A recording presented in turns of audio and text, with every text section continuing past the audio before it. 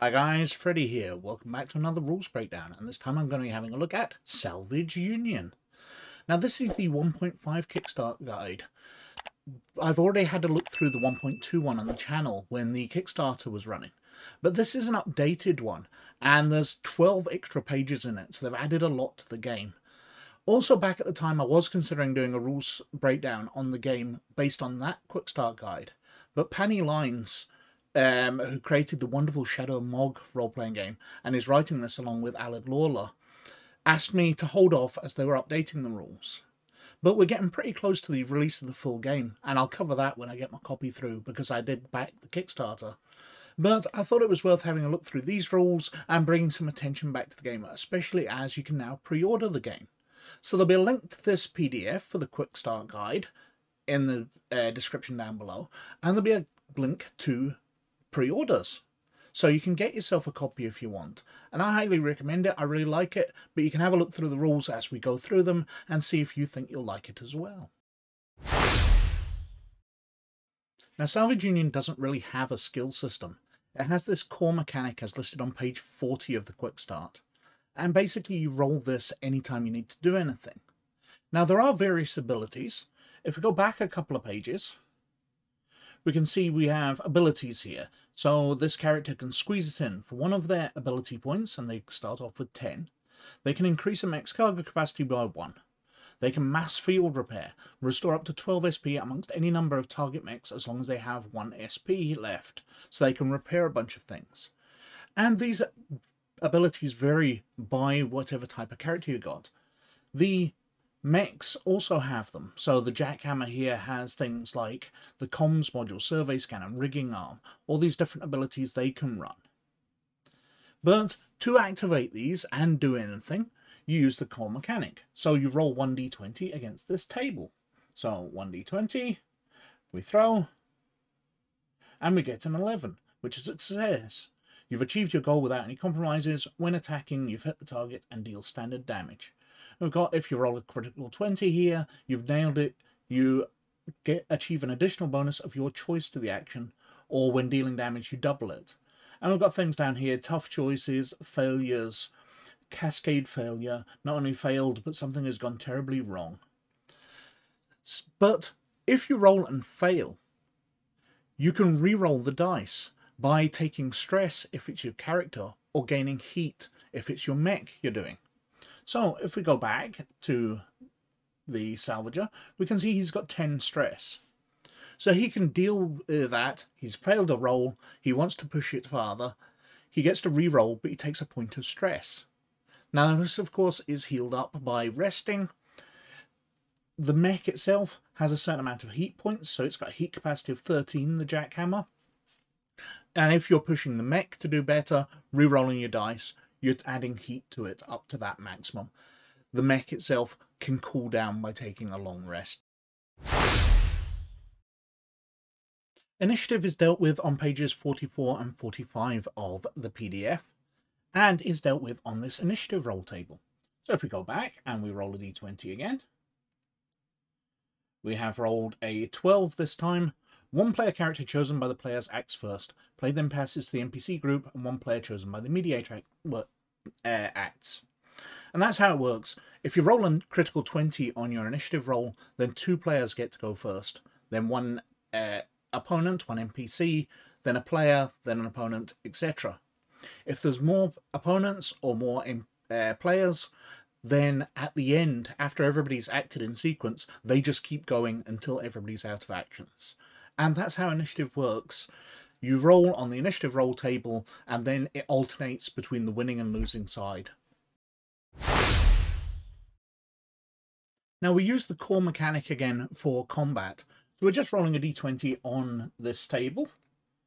So we throw the d20. We get a 15 this time, so it's a success.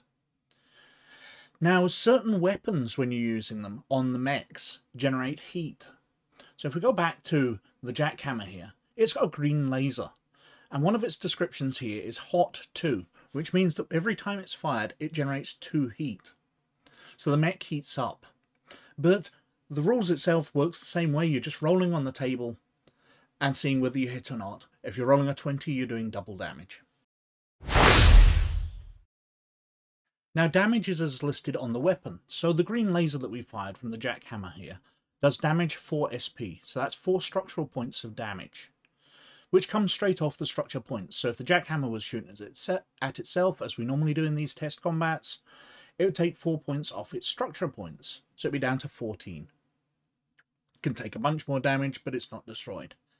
If the green laser was being fired at a character, then it does double damage. So it'd be doing 8 points of damage. And if, of course, you rolled a 20, you'd be doing double damage from rolling a 20 on your attack. And if you're rolling that at character, then you'd be doing double damage. Also, if you're firing a character scale weapon, their damage is listed in HP, so health points. So the Salvager here shooting it himself would do 2 HP damage. He would take 2 points off his 10 health. But if he was firing at a mech, the damage would be halved, so you'd only be doing a single point of damage. The health, as I said, is listed on the character sheet here as health, or for the mechs as structure points. Now, normally when you take damage beyond your health or your structure points, there's a critical table to roll on. But certain ones, like the jackhammer here, has a reinforced chassis, so rolls on its own separate table.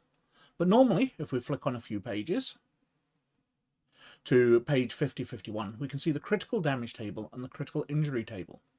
So if your mech takes more than its structure points in damage, then you're rolling on this table. We're going to throw. You roll a 17 core damage. The mech chassis is damaged and inoperational. If you had rolled a 20, the mech would be somehow intact, is 1 SP and continues to operate, so fully operational. We've got module damage, we've got system destruction, we've got catastrophic damage, so the system's totally the mech's totally destroyed and you need to eject to survive. And we've got the critical injury tables. When they're reduced to 0 health, they're rolling on it, so taking the 17 as well. Unconsciousness, you are stable at 0 hit points but unconscious and cannot move or take actions until you gain at least 1 HP. You regain consciousness naturally in 1 hour with 1 HP.